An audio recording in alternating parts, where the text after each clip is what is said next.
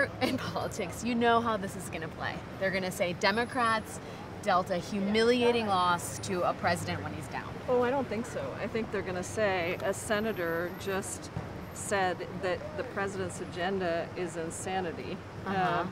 And why should one senator stop what 96% of Democrats agree on and the president? And I really think we have to think about this. You know, I'm just going to put aside personalities and say, I know it's hard, right? But we have to think about why we're here. We are here to make transformative change for people in a moment of tremendous crisis. We are here to deliver on climate change.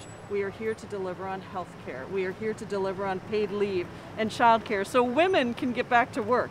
We are not going to leave people behind.